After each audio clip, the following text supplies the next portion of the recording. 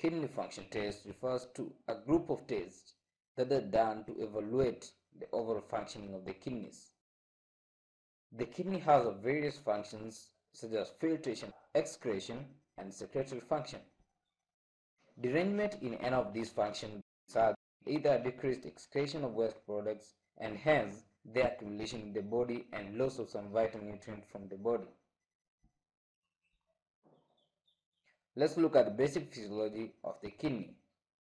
The functional unit of the kidney is referred to as nephron, and it consists of two main parts, that's the glomerular part and the tubular system. The glomerulus is composed of a Bowman's capsule and a tuft of leaky blood vessels encapsulated by a Bowman's capsule. The primary purpose of the glomerulus is filtrations. The leaky blood vessels filter into the glomerulus almost all the water, electrolytes, and small proteins, nutrients such as sugar, and the excretory products such as urea.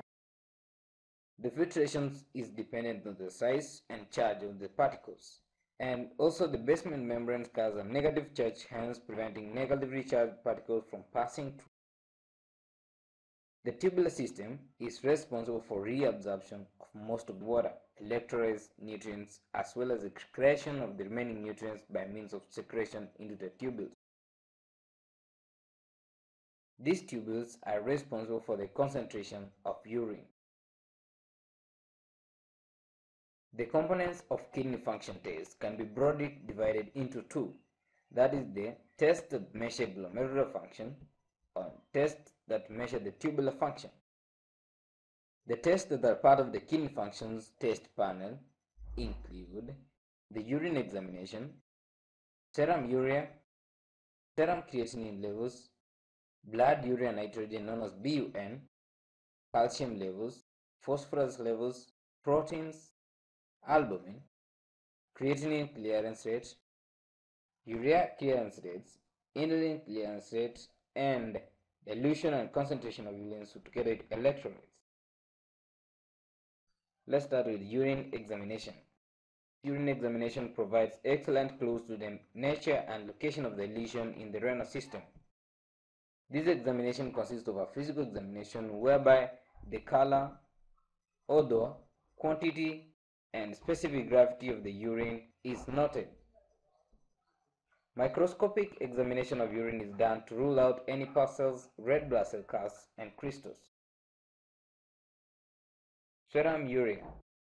Urea is an end product of protein catabolism that is produced from the amino group of the amino acids and is produced by the liver by means of the urea cycle. Urea undergoes filtration at the glomerulus as well as secretion and reabsorption at the tubular level. The rise in the level of serum urea is generally seen as a mark of renal dysfunction, especially glomerular dysfunction.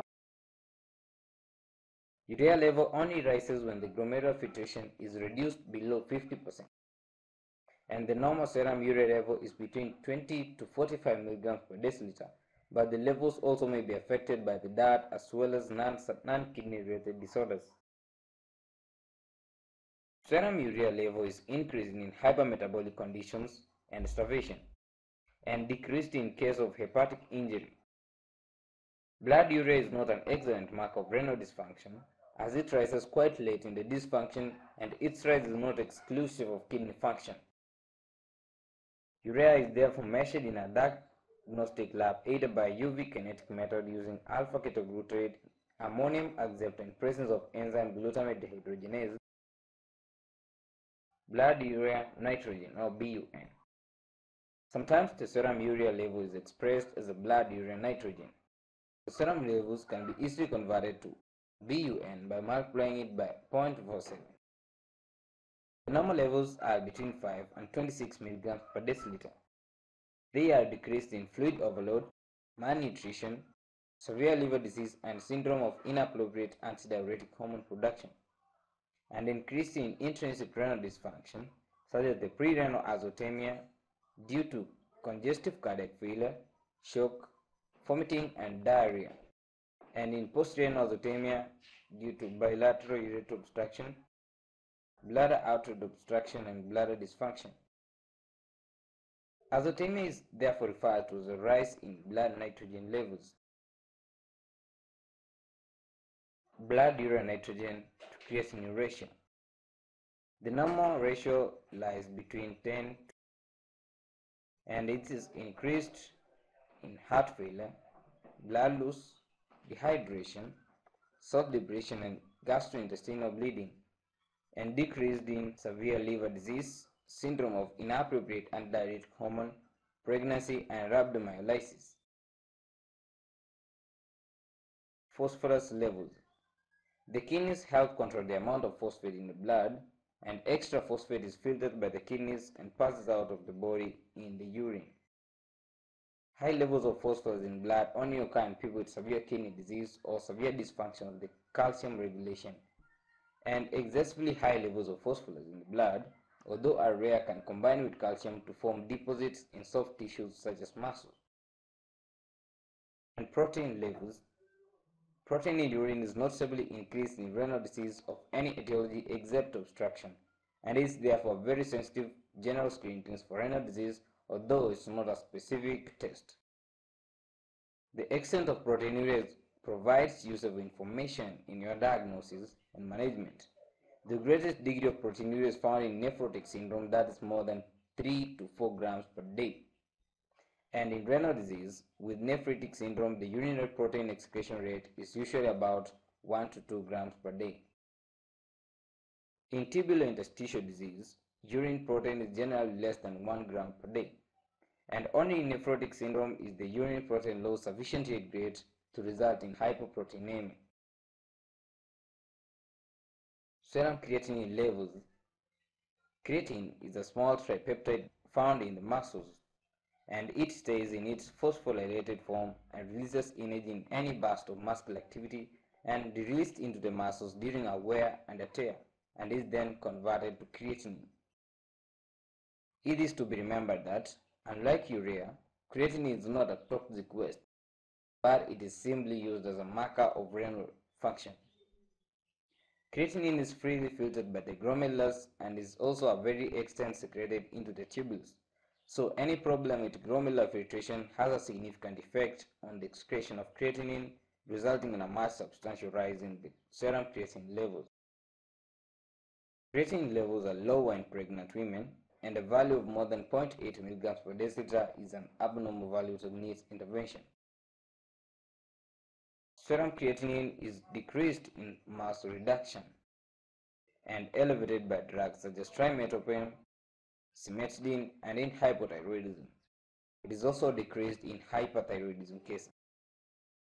The normal serum creatinine level is between 0.6 to 1.5 mg per deciliter, and serum creatinine is a better indicator of renal function and a more specifically glomerular function than urea. For a particular individual, the creatinine levels is dependent on muscle mass and muscle wear and tear. Creatinine is then measured by Jarvis method. Creatinine clearance rate. Creatinine is filtered at the glomerulus and its reabsorption at the tubular level is insignificant. Because of this, creatinine clearance can be used to measure glomerular filtration rate. It is measured over a period of 24 hours. For this, urine is collected over a 24-hour period and a blood sample is also collected. The concentration of creatinine is then measured both in urine as well as the serum sample. The normal range is 100 to 120 milliliters per minute in male and 95 to 105 milliliters in female. The glomerular filtration rate is defined as the ability of the kidneys to filter blood, and the normal one is between 125 milliliters per minute per 1.73 meters squared in male and 100 milliliters per minute. Urea clearance is the hypothetical amount of blood from which kidney clears urea in 1 minute. This is measured by measuring the concentration of urea in blood, concentration of urea in urine, and amount of urine excreted over 1 hour interval. Urea clearance is less than its glomerular filtration, as some of the urea that is filtered at the glomerulus is reabsorbed at the tubules. To measure urea clearance, first the patient is made to void urine and then made to drink 2 glasses of water. Then the urine is collected after an hour and the blood specimen is also collected at the same time. Then the patient urine sample is collected after another hour. The level of urea in the two urine samples and the blood sample is then measured again. Maximum urea clearance of an average individual or a body surface of 1.73 square meters is 75 milliliters per minute, and a standard urea clearance is 54 milliliters per minute. A urea clearance below 60% of standard is considered impaired. Inulin clearance. Inulin is a small polysaccharide of low molecular weight made up of fructose. And to measure glomerular filtration rate, substances used should have the following quality. It should be non-toxic, should not be metabolized in the body, should be completely filtered at the glomerulus, and should neither be secreted or reabsorbed in the tubules. Inulin meets all these criteria and hence makes it a suitable candidate to measure the glomerular filtration rate. And to measure inulin clearance, inulin is introduced in the body by means of a slow continuous infusion to maintain a steady concentration of inulin in the blood. This is done by first infusing 30 milliliters of 10% inulin in a 250 milliliters of normal saline that are infused at a rate of 20 milliliters per minute to achieve desired concentration. Then 70 milliliters of 10% inulin are diluted in 500 milliliters of normal saline and infused at the rate of 4 milliliters per minute to maintain the desired concentration. The patient is asked to micturate 20 minutes after the second infusion, and the urine is discarded at time noted. After exactly 60 minutes, take another sample of urine and the blood is collected. Measure the volume of urine and concentration of inulin in both serum and urine. The normal inulin clearance rate is 120 to 130 mL in a minute for an average person with a body surface area of 1.73 square meters, and this is a close approximation of the glomerular filtration rate. A below normal inulin clearance shows an impaired glomerular function. Concentration test. In case of water shortage in the body, the kidney is able to concentrate urine and conserve the water. This is done by increasing reabsorption of water from the glomerular filtrate and the tubular level. The measurement of the ability of the kidney to conserve water and concentrate urine is a measure of tubular function. And for this test, the patient is not allowed to take any food or water after evening meal. The first 3 urine samples passed in the morning are collected and their specific gravity measured. In a normal person, the specific gravity of at least one of the samples should be above 1.025 or above. If the specific gravity remains below 1.025, then it is a sign of tubular dysfunction. The dilution test. Like the concentration test, the dilution test is also a measure of functioning of the tubules. In a case of fluid overload of our body, the tubules reabsorb less amounts of water, resulting in excretion of diluted urine. For this test, the subjects put an overnight fast, and then in the morning a subject made to drink 1,200 ml of water and over a time period of 30 minutes. Then the urine samples are collected every hour for 4 hours. The specific gravity of the samples is measured, and at least one of the samples should have a specific gravity of 1.003 or less. If none of the samples have the specific gravity of 1.003 or less, this is a sign of a tubular dysfunction. Another test is the electrolyte levels. The purpose of the kidney is not just water balance and excretion, but also to maintain the electrolyte balance of our body. Kidney actively reabsorbs or excretes electrolytes. Whenever they are measured in blood, they can give a clue if the kidney is functioning normally. Calcium levels. This test measures the amount of calcium in your blood and not calcium in your bones. The body needs it to build and fix bones and teeth, help nerves work and make muscle contraction, help blood clots, and help the heart work normally. The calcium test screens for problem with parathyroid glands or kidneys and certain types of cancers and bone problems, pancreatitis, and kidney stones.